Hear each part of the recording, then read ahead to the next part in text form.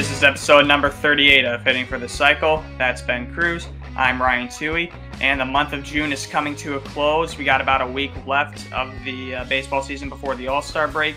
And Ben, a lot has happened over the past week here in Major League Baseball. Yeah, a lot has happened. I've really, ever kind of since the Celtics playoff run's over, that's really been my focus now is back to baseball. And yeah, a lot has been going on. Last week we, of course, had to talk about some injuries. We had to talk about some of the gambling stuff that, we've talked about in past episodes. But this was just a lot of different stuff. A couple different teams are on the rise. A couple other teams are not as well as on the rise. We'll talk about that.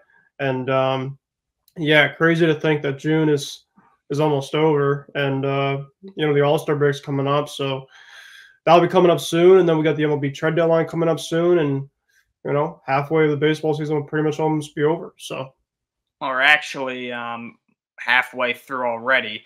that's crazy. The All-Star game happens actually a little more past 81 games, and but most teams have already played 81 games this season so far. So we're actually already halfway through the season, which is crazy to think about. It feels like yesterday we were just talking about spring training, and now here we are in the summer, and we're already halfway through this long, treacherous journey through Major League Baseball season. So we got a lot to get into today, but before we do, we obviously just want to remind everybody to follow Hitting for the Cycle on Facebook, X, and Instagram at HFTC ETB. Follow the Empty the Bench Podcast Network at ETB Network. Be sure to follow our YouTube channel at ETB Network. You see the graphic right here down below. And finally, listen to us on whatever platforms you listen to your podcasts on. Yeah, this episode to you guys is presented by Playback. Watching sports is more fun with others, but we spend too much of our time watching alone. Playback is a virtual space where communities can stream live sports together with everyone perfectly synced up. Creators can hop on stage, deliver their own play-by-play analysis and commentary, and invite viewers up for Q&A. Playback makes watching sports fully interactive and a social experience. From playing fantasy sports, rubbing your favorite players and teams, and watching with the commentators and communities you care about, win or lose, sports are best together. Join our community by going to playback.tv/ETB Network to find more about our live stream schedule. Make sure just to download the Playback app, and there you go. Follow us on Empty the Bench Network, where you can get all the live stream schedule stuff. And, with the basketball season over, hopefully we'll get some stuff to you guys pretty soon. All right, so let's get into it. As Ben mentioned, some teams are going in different directions, and one team that's going in the direction up are the Cleveland Guardians in the American League Central Division. Man, have they been red hot this entire year. They really have not slowed down that much. They have stayed consistent, and right now they currently have the best record in the American League. They are at 51-27 with an 8-game lead in the American League Central. They did have a 7-game winning streak that was snapped last night at the hands of the Baltimore Orioles. But the Guards are not slowing down, as I mentioned. And a big reason why is because of Steven Kwan. Despite missing 26 games, Kwan has not lost a beat, and he leads the American League in batting at .377. You can make a pretty good bet that he is going to win the American League batting title this year. And he definitely should get some MVP considerations this year. Depending on how things work out for Cleveland in the end, I think he should be a top 3 American League MVP finalist at least with the way that he's played this year. Even though he's missed a good chunk of the season with injury, he still has more than made up for it ever since he came back onto the field. And also, Cleveland's bullpen has just been elite. They have a 2.37 team ERA, which is the best in all of Major League Baseball. They are ahead of the Dodgers, who are second at 3.02. Obviously, they also have the veteran presence of Jose Ramirez, who's having another respectable season. He's hitting .275 with 21 home runs, which is tied for 4th in the American League, 72 RBIs, and an .870 OPS. So right now, all things are clicking for the Guards, and like I mentioned, they got a pretty comfortable lead in that AL Central division over Minnesota. The only thing that I would say that they need to work on at the trade deadline is to improve that starting rotation. It's pretty thin. Sometimes it can be exploited when when it when it happens. They sometimes struggle with their starting pitching. So at the trade deadline, I expect them to try and acquire some moves. I could maybe see them look out and maybe reunite with somebody like Cal Quantrill, who's in Colorado. Maybe they can make a move for him, because I don't know if the White Sox are going to be willing to deal with the division rival. But we were talking about Garrett Crochet and possibly where he's going to be going at the deadline. I don't know if he's going to be going to Cleveland necessarily. I just don't know. I don't know if the White Sox want to give their top pitching prize to a division rival. But, things are looking good for the Guards. Even though they lost their 7-game winning streak last night, they're still red hot, and they have proven that they are no slouch, and they're going to be a dangerous team. They are a team that makes contact. They put the ball in play a lot. They don't strike out. And it shows. They're a very tough team to deal with, especially with runners on base. They thrive in those situations. They love hitting with men on base, and they will strike first in those case scenarios and when it comes time. So there's really not too much to complain about if you're a Guards fan. What have you been impressed with the most, I would say, when it comes to the Guardians? Yeah, pretty much everything you said. They're the rotation, they did not have Shane Bieber. And, Bieber's been one of their better workhorses the last couple of years. They have Tristan McKenzie, who's kind of been up and down. They got some other guys, but, I agree with you. Their offense has been pretty good. Obviously, Stephen Kwan is a pest. He's somebody that if you're, pitching against, he does not hit a lot of power, but he's somebody that is legitimately like an American League's version of Luis Ariz. That's pretty much what he is. He will put the ball in play. He's not going to strike out. He's going to put a great at-bat every single time that he is up there. Jose Ramirez is doing his thing. Josh Naylor, both the Naylors are doing really, really well. So, they don't hit a lot for power, that Guards team. But sometimes, you don't have to always rely on the long ball. Sometimes you're just a team that will put the ball in play. They kind of give me some Arizona Diamondbacks vibes, Ryan, of last year.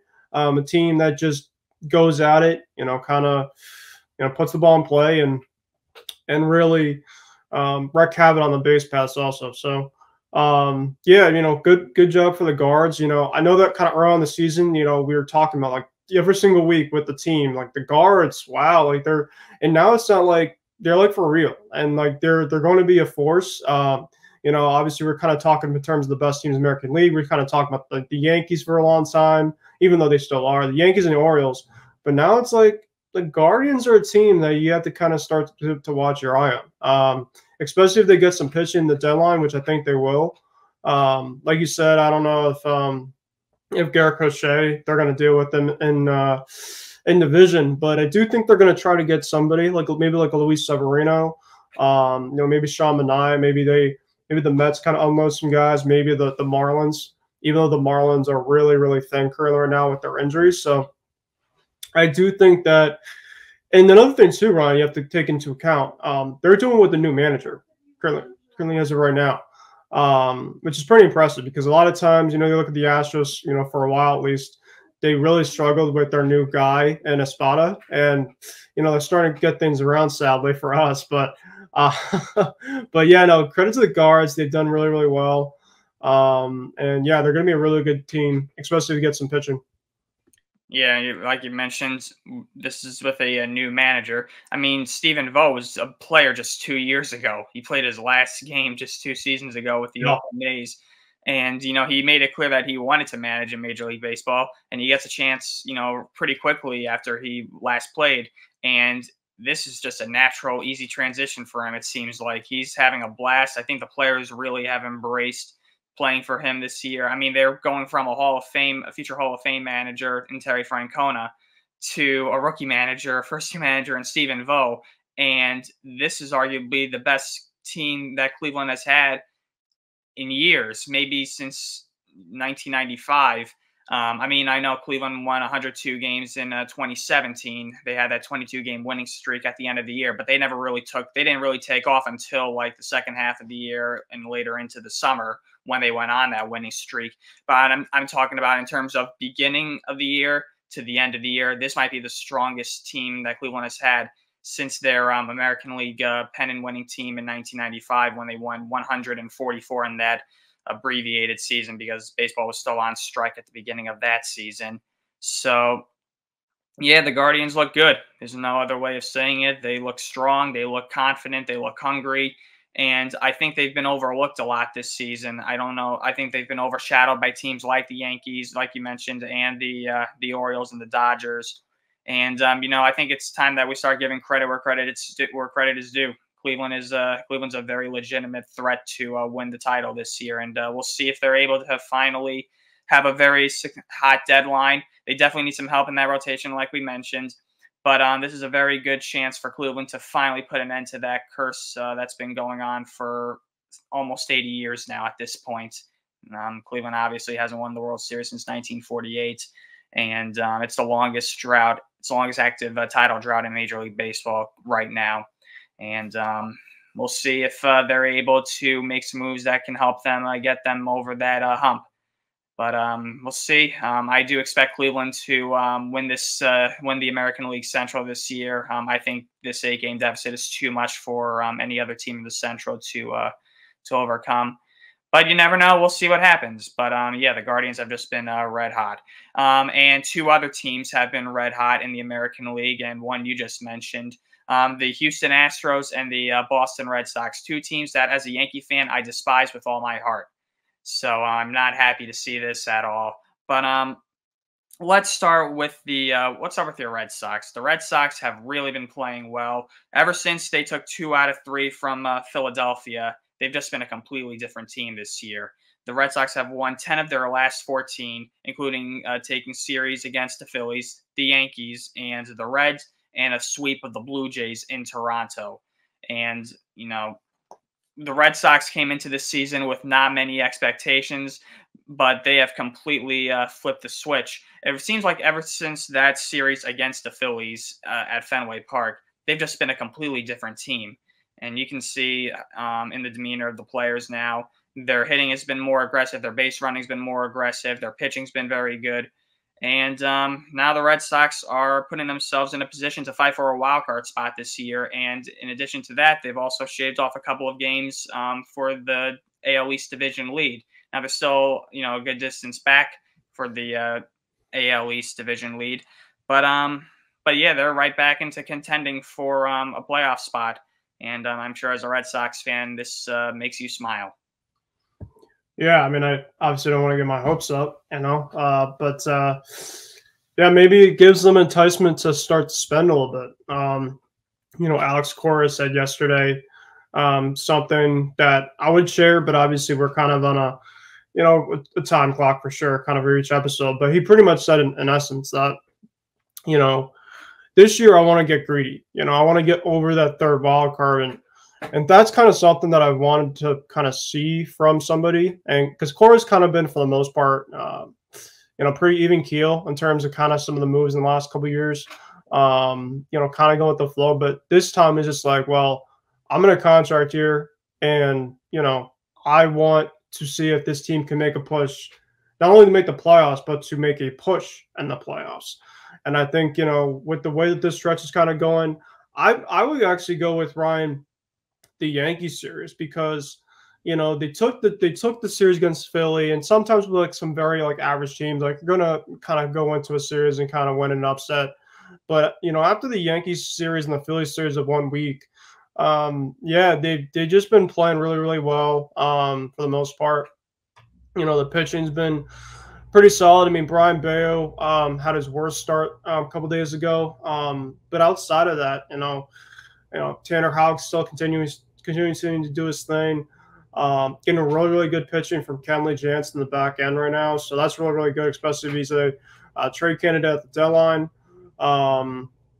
Yeah, and Devers is obviously hitting really, really well. Tyler O'Neill came back, and Tyler O'Neill is a massive part to that lineup. I think a lot of people have to kind of understand. He just brings just another power bat to that lineup, and I think that's something that they do need to address, as well as the starting pitching and back end starter, I think, if they're in contention to spend. But yeah, they were kind of in that 500 mix, for the first 2 months. They would kind of be right in that creep of, all right, we'll win a game and then we'll go drop down right to 500. Then they'll lose a game under 500, they'll go right back to 500. And they'll pretty much be consistent of that. But ever since really the Celtics won the NBA Finals, they have not turned back. They are now 43 and 37. They're 7-2 in their last 10 games. They did have a rain out yesterday. For some odd reason, Ryan, they started to play the game like in the first 2 innings. It was kind of overcast, but it was really looking like it was about to downpour. And it started to downpour, and then they just called it. So they're going to do a day-night doubleheader in late August when the Blue Jays come back. So they're doing like a 2 o'clock resumption of the game that just happened yesterday, and then like the night game. So I don't know why they even started to play it, but that's where they are right now. They split the 1-1, I guess, because it was only a 3-game series.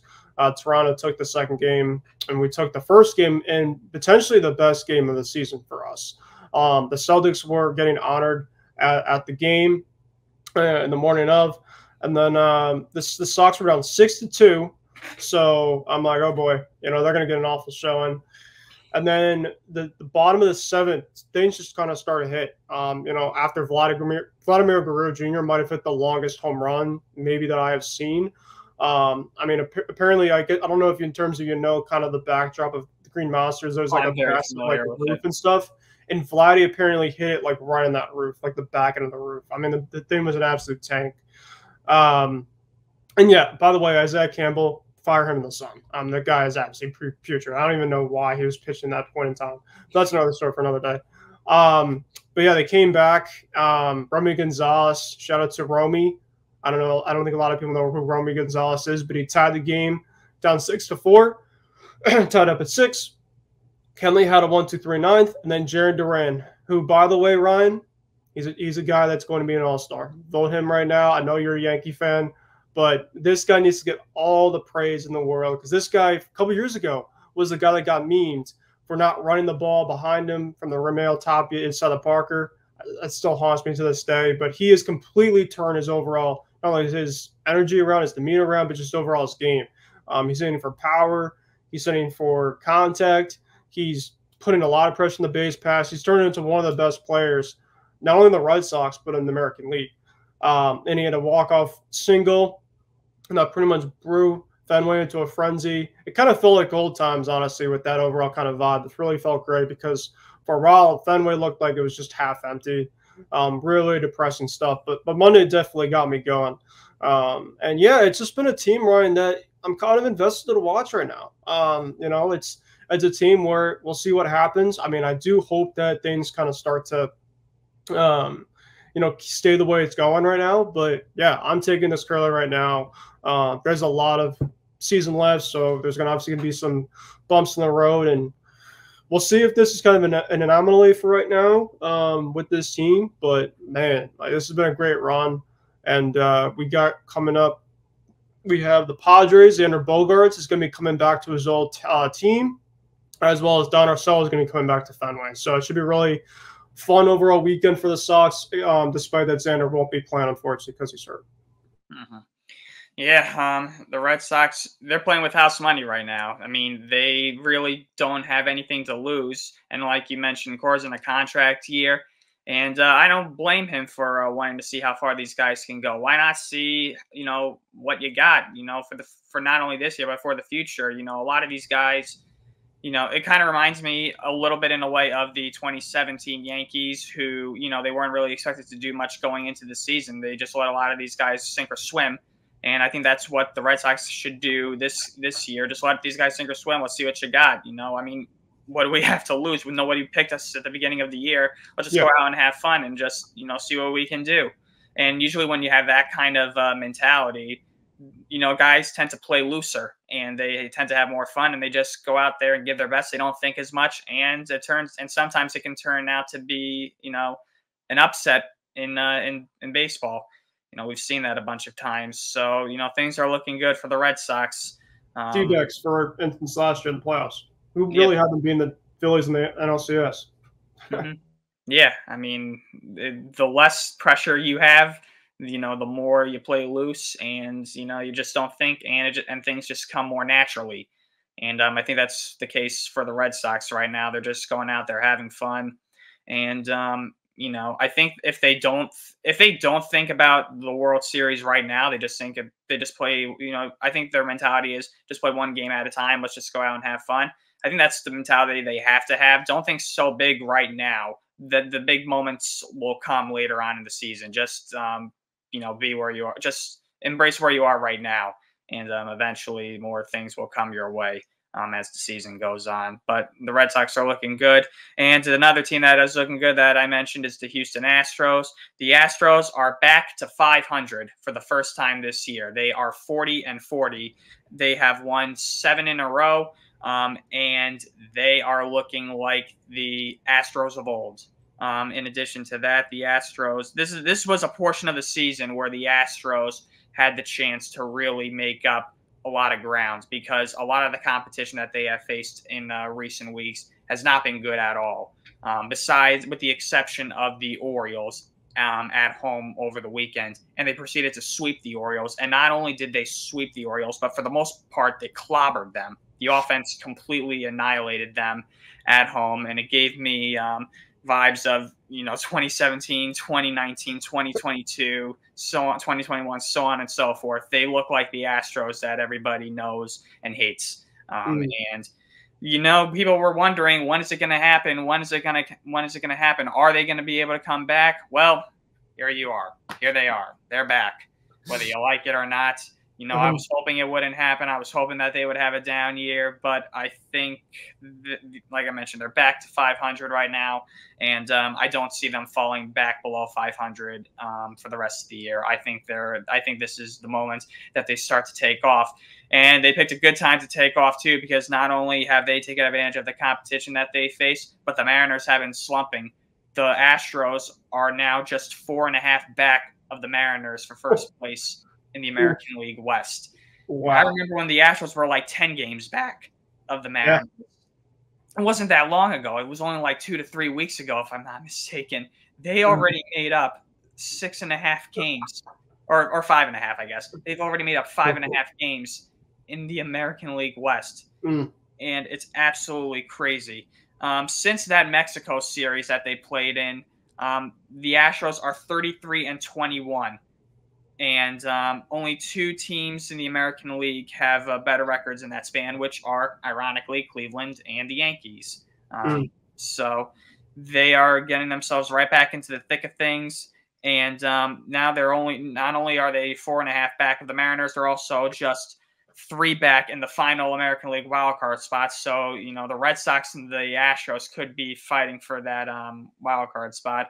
But I think there's a better chance that the Astros could actually win the division than win the wild card.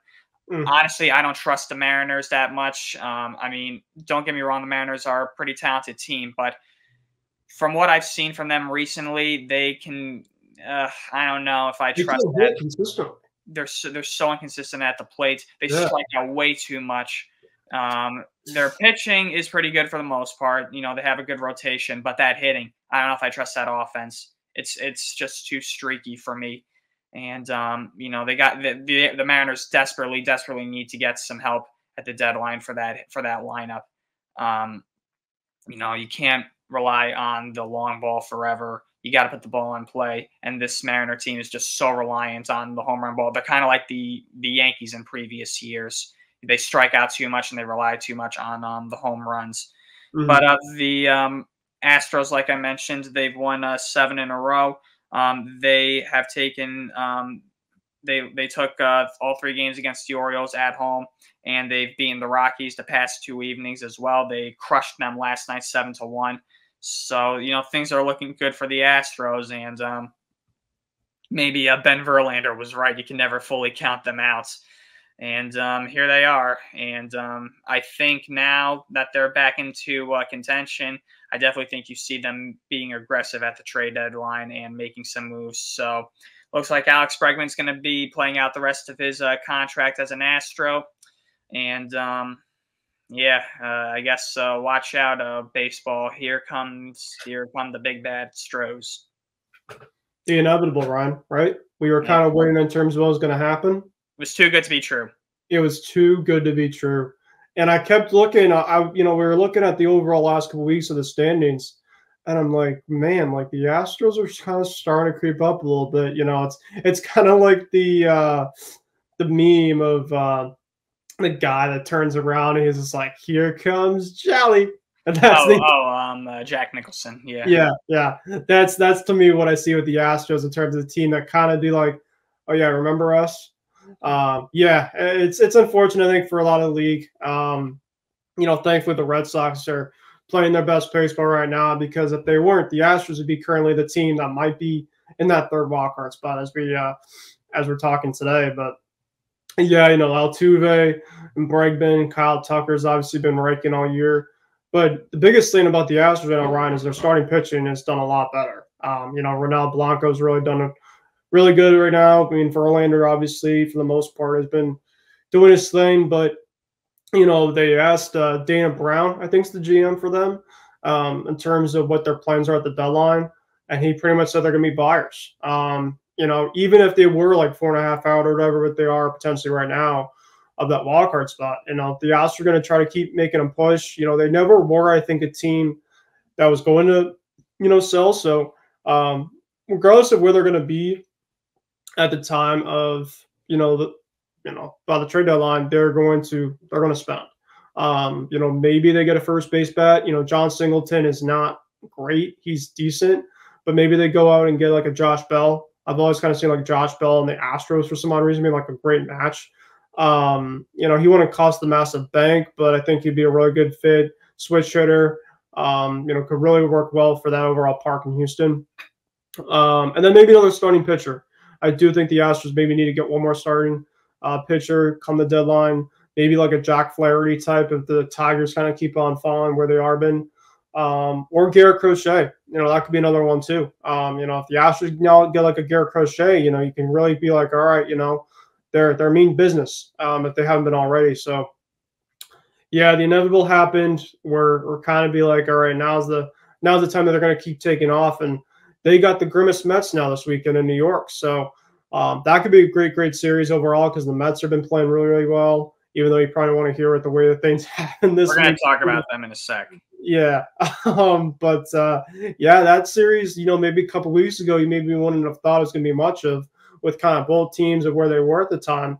But, now at this recording, right at the end of June, this could be a massive series for both teams. It could be be like Astros come in, kind of feel like they hate it again. Because I think for a while, I think people are like, well, they suck this year, kind of feels great. And now it's like, well, they're kind of back in it, and now maybe the hate kind of starts to come around, because like pretty much a lot of people are now like, really, really going to do this? It was almost like you kind of got like a head start. They were kind of being awful. They're like, ha, I got you guys.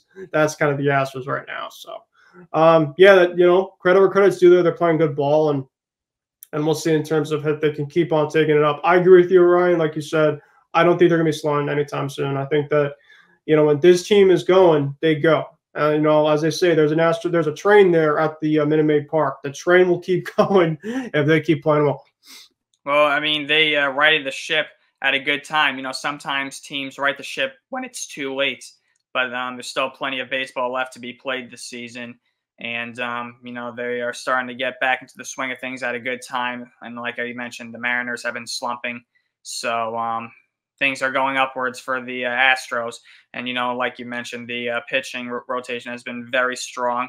The rotation since May 22nd has a 2.93 ERA. And Hunter Brown has been a revelation this season. He has a 2.20 ERA across 57 1/3 innings. And Ronel Blanco, like you mentioned, has been phenomenal this year. Mm-hmm. He has this, because of course, why wouldn't he be? He has the 6th lowest ERA, and he in all of baseball. And there's a very good chance that he makes the American League All-Star team as well. That's coming from Chandler Rome of The Athletic, who wrote an article on the Astros are finally at 500, but they don't feel any sense of relief, apparently. So, the Astros know what the Astros know who they are. They know what they're capable of. They expect this out of themselves, and yeah, they're going to be a formidable force moving forward. And you were bringing up first base possibilities for them at the trade deadline. One just entered my mind. I don't know if you think it's reasonable or not. How about Vlad Jr.? Yeah. Yeah. Yeah. No, that would be like as a rental though. That's the thing. Do they want to cost the bank for him? Yeah, I think it would be kind of nice, if he didn't go there. I think for a lot of people, but that screams Houston Astros in a way of like they really were off of the start. Now they're just kind of starting to get their footing wet, and then they get Vlad Jr. and a decent pitcher, and then they keep on taking off. And because like you said, the Mariners right now, their lineup is very hit or miss. J Rod obviously kind of leads their team, and I love J Rod, but he's just very, very streaky. He's overrated to me, honestly. Like a couple of years ago, last year, I remember or the year before, I forget. I think it was like last year. I was saying that he should get some MVP considerations because he was carrying the Mariners, but like you mentioned, he's too streaky. I kind of find him to be overrated a little bit. Yeah, no, like I said, I agree with you in a way. But no, Ron, I could see that. I don't know, because if they want to get a couple pieces, I don't know if they want to just break the bank for him because it's going to cost a lot. I mean, Houston, to be fair, like they have really good prospects, so maybe they just kind of ride the wave there. But if they really want to make this second half push, Vladdy is going to be there. He could be available. Pete Alonso, he could be available. So, but if they want to kind of go with the like a consolation type of prize and not like the big fish, I think Josh Bell would be a great fit. Yeah, I could see Bell being an Astro, and I think it would cost them a lot less than getting somebody like Vlad Jr. But we'll see what they do. The Astros have made some pretty great additions to their team at the deadline. Obviously, they made that trade deadline acquisition a couple of years ago. Well, actually, that was at the end of August for Verlander when he first came to the Astros. But they always got something up their sleeve. I'll say that. And Yep. We'll see if the Astros overtake the Mariners for the AL West Division lead sometime next month. But they're back. And It's crazy to think, Ryan, too. I was thinking about it because you guys have already faced the Astros twice, and you got them at like the worst time. Imagine the way that you guys are at the currently this point in time now, and this Houston team where they are this point in time now. It's probably completely. It's not the same team. It's not the same team that the Yankees faced at the beginning of the year. Mm-hmm. Yeah, that's baseball for you, Susan. Because it could just switch like that in a couple months. You could be like the team that you're on top of the world for the first couple months, and then you can proclaim the season's over the month after the first 2 months. So it's baseball. It's a long season, and for the Astros, I kind of had that creep in my mind of like just never count them out, and this is why. I mean, the Yankees, dominated the Astros this season in the head-to-head matchups. They took 6 of 7. But I'll tell you this right now: if they were to face each other in a best-of-7 series right here, right now, I take the Astros easily, and I think most people would, considering how the Astros have been playing and how the Yankees have been playing. So why don't we get into that? Why don't we talk about the Yankees right now? The Yankees have been playing their worst baseball of the season by far over the past couple of weeks, really dating back to the Fenway series. They are 2-8 in their last 10.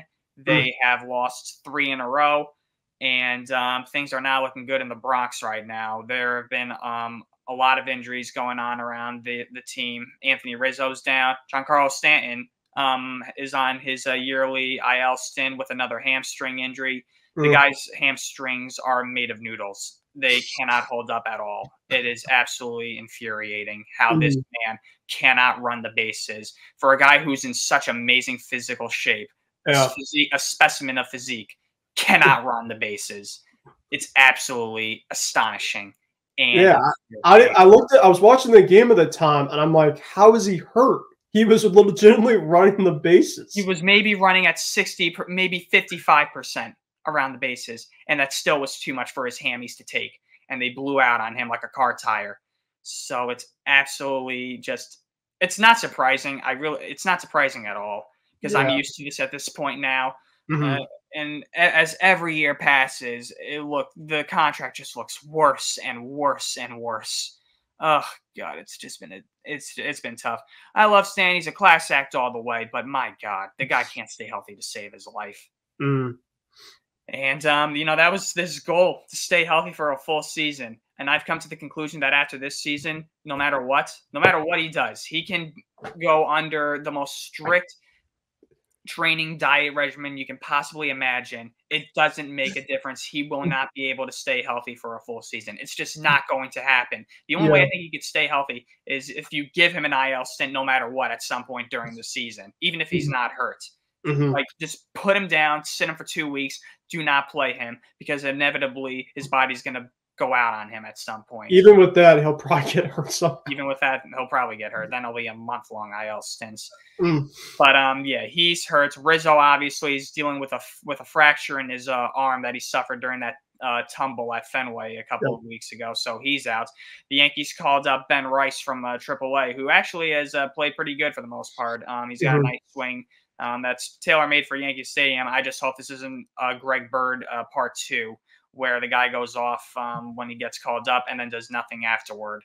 And also doesn't stay healthy either because Bird was also made of glass. He was probably the most injury-prone player I ever saw in my entire life. And that says something considering how many injury-prone players the Yankees have had over the years. But the Yankees have not been playing well at all. They played the Mets in the Subway Series, the first half of the Subway Series, the past 2 nights, and they got absolutely embarrassed in both games. And there have just been a lot of players struggling. The Yankees have been heavily reliant on the top 3 in that order, that being Anthony Volpe, Juan Soto, and Aaron Judge. The Yankees got Juan Soto specifically to help out Aaron Judge, but 2 players don't necessarily make a team. 9 players make a team. And the 4 through 9 hitters for the Yankees over the past couple of games have done absolutely nothing, basically. And it's gotten to the point where some guys are on the bench. And yes, I'm talking about Gleyber Torres. I mentioned in last week's episode how he struck out at Fenway Park with the bases loaded with nobody out. He did the same thing on Tuesday night against the Mets. The Yankees threatened right away against I forget who was on the mound for the Mets in Game 1. Peterson. Who? David Peterson. Peterson. Yankees load the bases with nobody out, and Gleyber Torres is at the plate. For some reason, Aaron Boone had him batting cleanup in this game, despite the fact that Torres has just had a nightmare season. And Torres just tried to kill the ball. That's basically what he tried to do. He was trying to hit a grand slam and chased one out of the strike zone and struck out. And that just led to the downfall. Verdugo struck out, and then after Verdugo struck out, J.D. Davis, another acquisition that the Yankees made recently from the Oakland A's. Yep. If you're DFA'd from the Oakland A's, that says something about you. Davis struck out, and the Yankees, for the second time in less than, I think, 2 weeks. For the second time in less than 2 weeks, didn't score a run after starting off an inning with the bases loaded. They did it at Fenway, and they did it at Citi Field, 2 places that just haunt the Yankees and their fans, basically. And it's gotten to the point now where Torres is on the bench. Torres has just had a horrible year, and he's down. I think last time I checked, I think he's down to like 212 or 215 this season. Yeah, I think he's like around that. I checked last night. He's around that. Yeah, that's his batting average right now. And not only that, this is also amazing. He has not had a multi-hit game since May 26th. He hasn't had 2 hits in a game in over a month now. That's crazy. And he got benched not only because he's been struggling at the plate. He also didn't run out another ground ball in the 8th inning in the first game. He said that he was having tightness in his groin. I'm sure he is dealing with tightness in his groin, but still, like, dude, you've done nothing this year. At least try to look good. I mean, not only are you not looking good hitting, you're not looking good in the field either. He made another error yesterday on Monday night or Tuesday night. He made another error on Tuesday night. I think that's error number 12 on the season for Torres. we're not even through June yet, and he's already made 12 errors on the season. Torres is the worst fielder I've ever seen, easily. I mean, the way he turns his glove when he charges a ball, he charges it backhand, and he's so nonchalant. Like, that's the thing with him. He tries to be Robinson Cano. Say what you want about Cano. Say what you want about Cano. I mean, I said a lot about Cano too. Trust me, I called him out for being lazy and nonchalant at times. But the difference between Cano and Torres is Cano actually backed it up most of the time. Torres doesn't. And it's just amazing how, Torres is 27 years old. He's in the prime of his career. You're not supposed to fall off this dramatically at 27. This is a fall off of this magnitude happens when you're 37 or, you're getting closer to your 40s. Yeah. It's amazing how bad he's been. And, he told the press a couple of days ago, that this has been a horrible year for him, obviously. And Boone said he's made too many errors. Those mistakes certainly are part of the story of his season so far.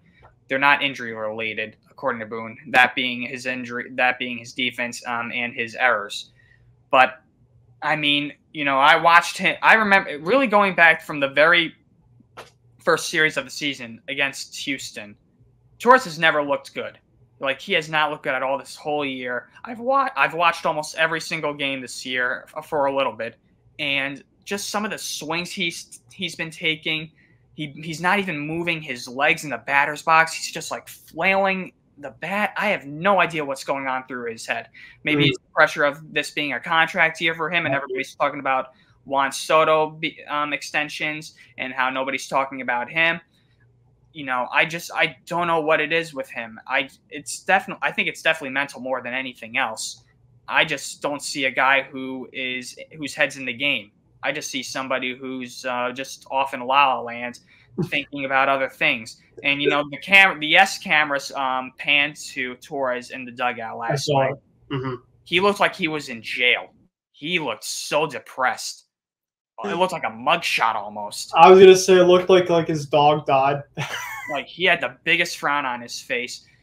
And if you're the Yankees right now, you're barely hanging on to first place in the AL East. You're hanging on by a thread at this point. The only reason you still have the lead in the AL East is because the Orioles have been struggling recently. So the Orioles actually have kind of been shooting themselves in the foot a little bit, not taking advantage of the Yankees' struggles. That's the only reason you're still in first place. But if you're the Yankees here, you really need to consider moving Torres at the deadline. There's really no ifs, ands, or buts about it. This might be the only year you have Soto. You've come this far, and Torres is hurting you. He's not helping you. You really need to consider moving him. You can't keep playing. I mean, Torres has had enough time to try and right the ship this year. It's June 27th, and he has not been able to figure it out. And by the way things are going for him this year, I don't see him figuring it out. So if I'm the Yankees, I really need to think you got to let him go at the deadline. There's no other way about it. And he's not the only one who needs to be let go. DJ LeMahieu, long overdue. It's time to cut the cord with DJ. And I love DJ. He was one of my favorite players for a number of seasons, but he's nowhere near the type of player he was in 2019 and 2020. He's done. He's cooked. He's an overcooked steak at this point, and he just cannot figure out how to hit a baseball anymore. Every time he comes to the plate, it's a ground ball to third, ground ball to short, ground ball to third, ground ball to short. He had a pathetic at-bat to end the game on Tuesday nights where he struck out on 3 pitches, too. That's the kind of at-bat he wouldn't make if it was like 2019 or 2020. But this is 2024 DJ LeMahieu. He's 36 years old. He's not a spring chicken anymore. And I know he still has, I think, 2 more years left on his contract. But you know what? You cut Aaron Hicks last year when he still had 2 more years left on his contract. I think you got to do the same with DJ. And it sucks too that he's going to be that I'm calling for him to be unceremoniously booted to the curb. But it's time. He's not helping this team at all either. He's been horrible. And so those two are addition by subtraction, if you ask me. But they're not the only two. Alex Verdugo, your boy, is in an absolutely pathetically horrible slump. And not only that, he cannot stop grounding into double plays. It's amazing. He's the last guy who I want to see right now come up with the bases loaded because I know he's going to ground into a double play, and he did it twice more last night.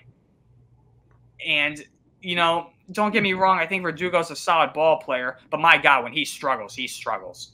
It's been bad. He at least snapped an 0 for 20 skid last night. I was gonna say, Ryan, you have this.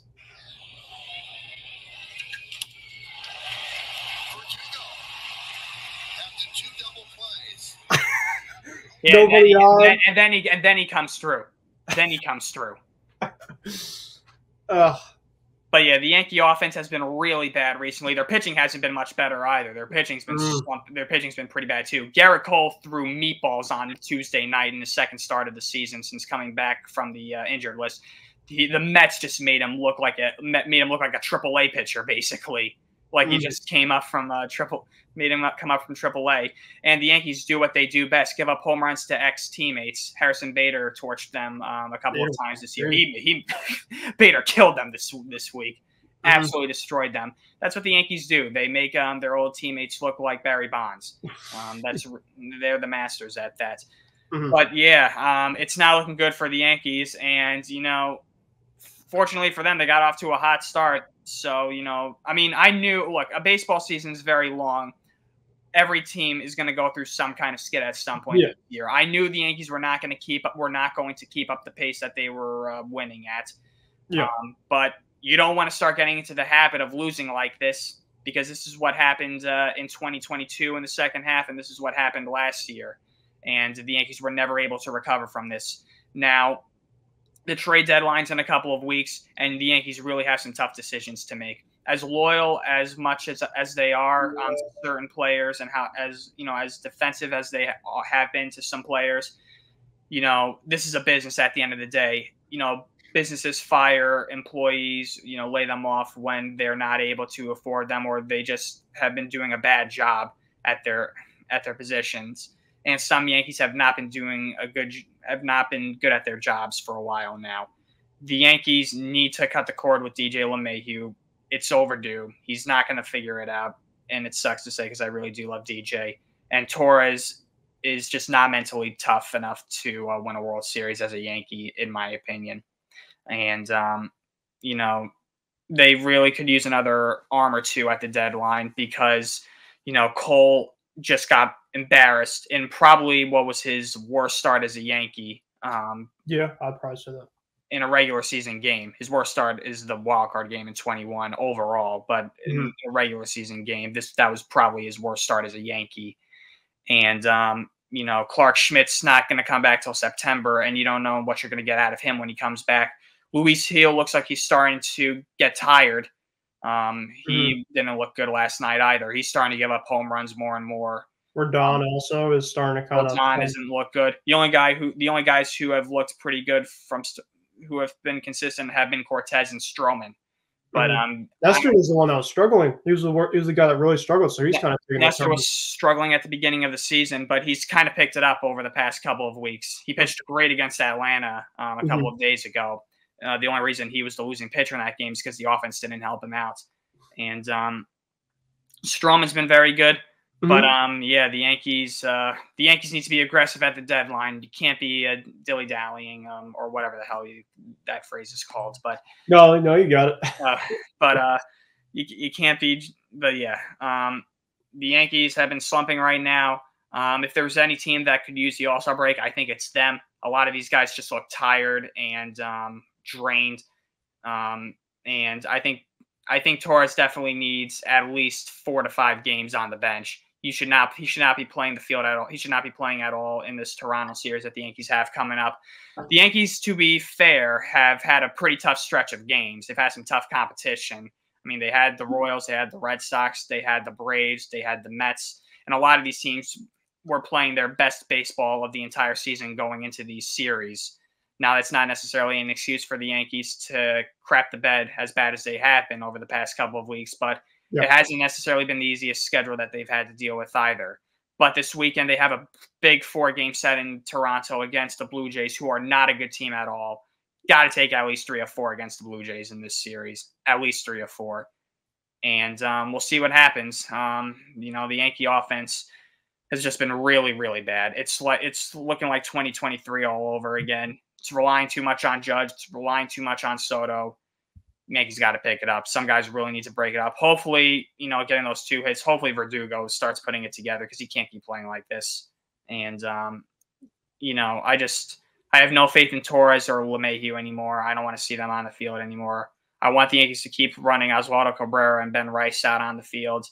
If you want to platoon those guys, find somebody at the deadline to platoon with them. But because Torres and LeMahieu are just not worthy platoon players, J.D. Davis is not a worthy platoon player. We'll see what happens. We'll see. But the Yankees are in a pretty bad funk right now. And I want to stick on the Mets because they actually have been playing some very, very good baseball. They're back to 500. I think they're at 39-39 right now. And but there was some drama with the Mets at the beginning of the week in a Sunday night baseball game against the Chicago Cubs. Closer Edwin Diaz was ejected for foreign substance use before he was even able to throw a pitch. And as a result, he's been suspended for 10 games. And Carlos Mendoza, the Met manager, actually wasn't too defensive of Diaz in the post games. He was basically saying, no, he was wrong, and the rules are the rules, and we need to abide by them, and hopefully he doesn't do that again. That was basically what Mendoza had to say regarding Diaz. So, but the whole thing with foreign substance, is so hit or miss for me. I mean, inevitably, when the pitchers pick up the rosin bag and they sweat, especially in this humidity that we've been having here, inevitably it's going to lead to something on the hands. Like, what's the point of having a rosin bag at that point, especially in the thick of summer?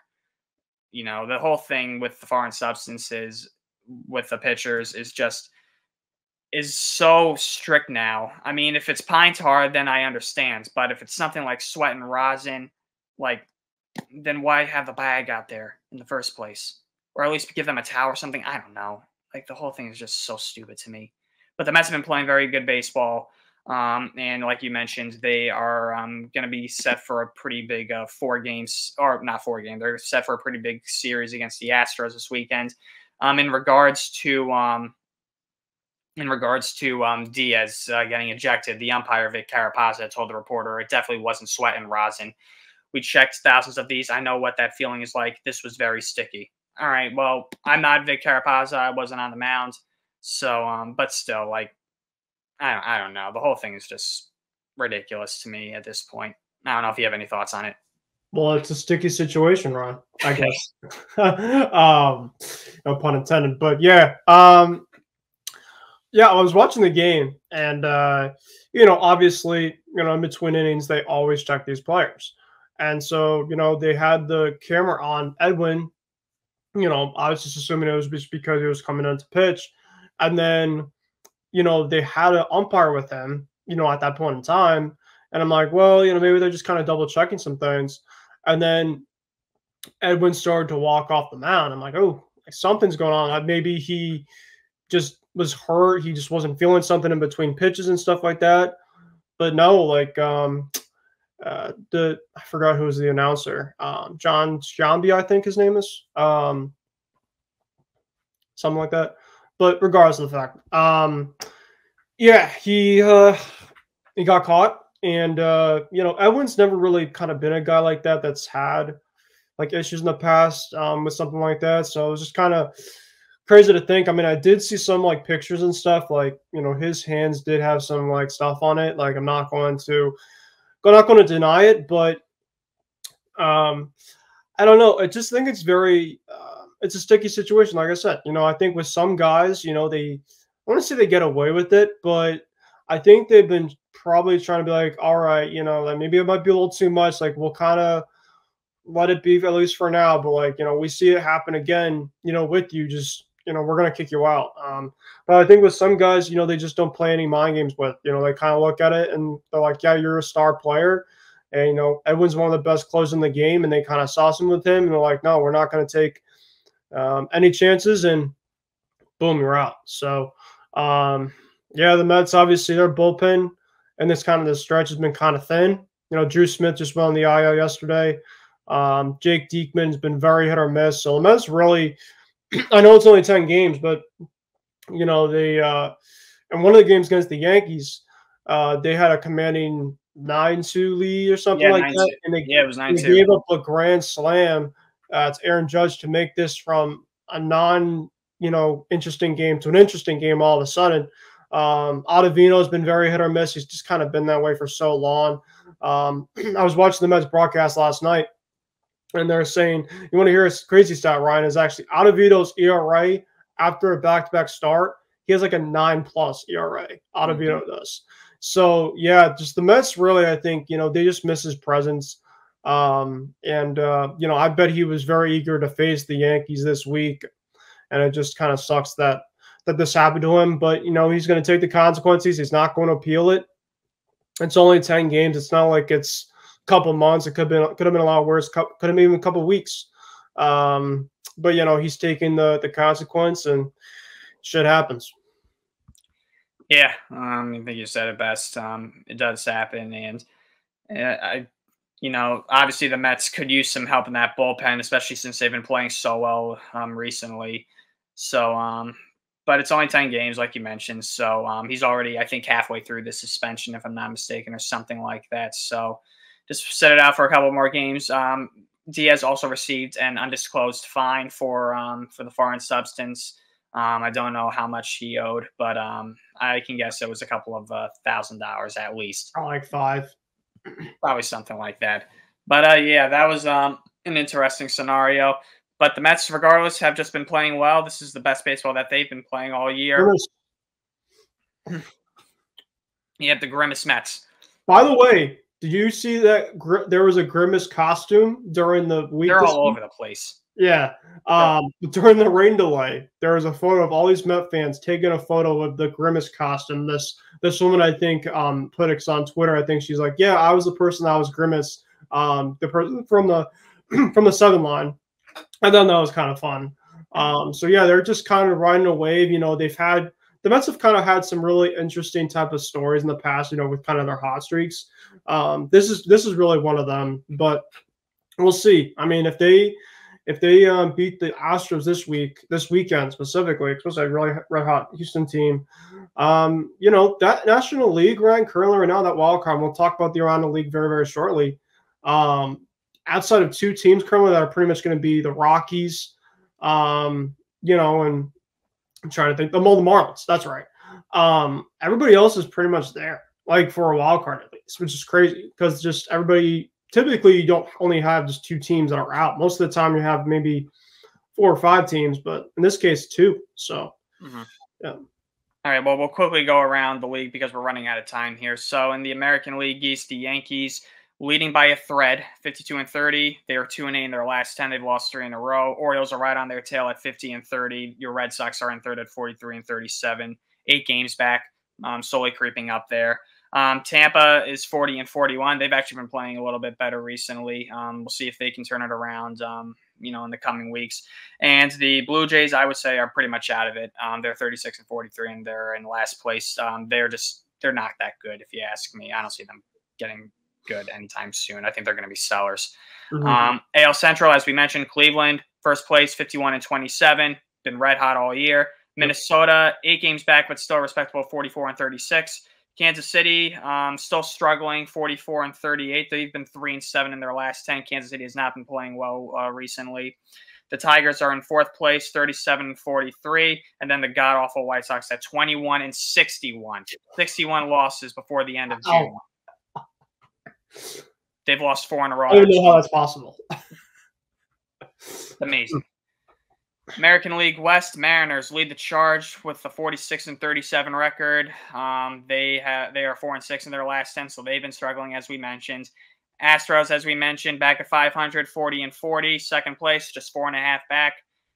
The defending world champion Rangers continue to look anything like world champions this season, 37-43. Their pitching is god awful. Their pitching is god awful, and their hitting's not much better either. 4th place are the Angels, 33-46. And then in last place, of course, are the pathetic Athletics at 29-54. They've lost 5 in a row for what seems like the 1,000th time this season. Remember last week when I said the A's won 2 games in a row for like the first time in over a month or something like that?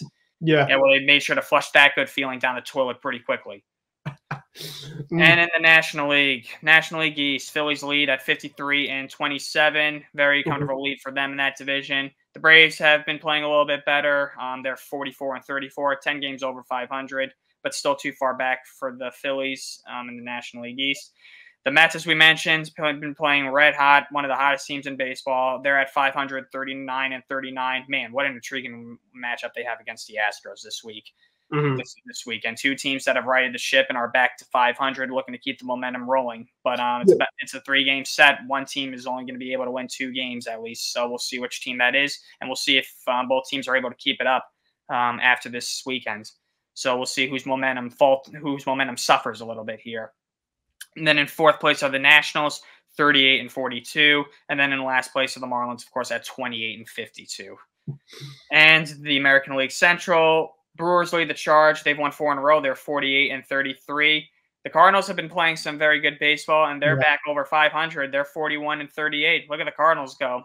Finally, Mhm. it's nice seeing St. Louis back over 500. Feels like what's been an eternity, even though it's only been about a year. The Pirates are in third place at 39 and 41. The Reds are in fourth place at 37 and 43. They've lost 2. And then the Cubs, who have been playing some really bad baseball, have dropped to last place in the Central at 37 and 44. They've lost 4 in a row. Maybe you should have stayed in Milwaukee, Craig. And then and then finally is the National League West. Dodgers, of course, lead the charge, 51 and 31, 8.5-game lead. They're going to run away with the division. The Padres have been playing some pretty good baseball. They're 44 and 41. They've won 3 in a row. Diamondbacks have been too inconsistent. They're mid, 39 and 41. Giants 39 and 42. They've won 3 in a row, but they're still 11 and a half back. And then, of course, are the stupid Rockies in last place at 27 and 53. They continue to get hit by the avalanche that is known as themselves. And yeah, that's where baseball stands as of this day, June 27th, 2024. National League, it's nice to see some teams finally start to get over 500. I Yeah. was really starting to get nervous that there were going to be some under 500 playoff teams. Mhm. So, yeah, hopefully some teams are able to keep it up. But we're kind of out of time here. So thank you, everybody, for tuning into this episode of Hitting for the Psycho. And yeah, I think next week will be our last episode of the first half of the 2024 season before the All-Star break. But until then, on behalf of Ben Kruse, I'm Ryan Touhey. We'll see you then.